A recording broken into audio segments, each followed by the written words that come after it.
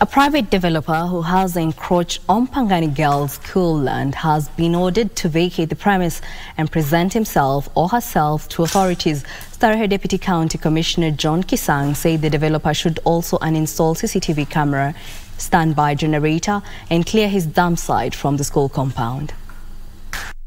On Tuesday morning, a security team from Nairobi County led by Starehe Deputy County Commissioner John Kisang made an impromptu tour of Pangani Girls High School.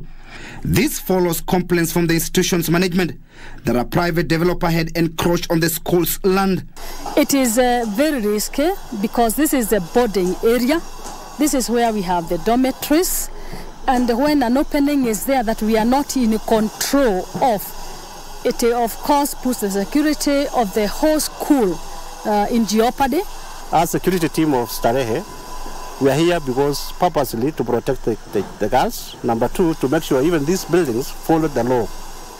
And this law has been broken because you cannot build it along service lines. You cannot open a door to a neighbor without your neighbor knowing what is happening. Pangani Girls High School Chief Principal Florence Mugarari said the current situation poses a security threat to the school community. I'm making an appeal to the authority to be very keen on the construction surrounding Pangani so that the school we can feel secure and we can feel it can be easy for us to concentrate with our main business of learning. And things may happen in this school compound or to our learners who are here, very innocent girls who are here. So this thing is about the security of the girls, the security of the learners who are in this school.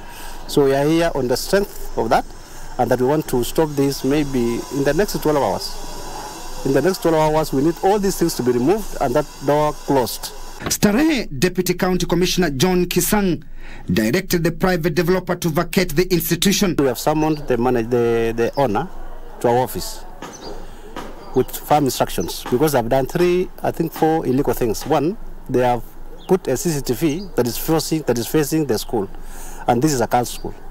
Number two, they have dumped a lot of building wastes here. Number three, the building on the service line.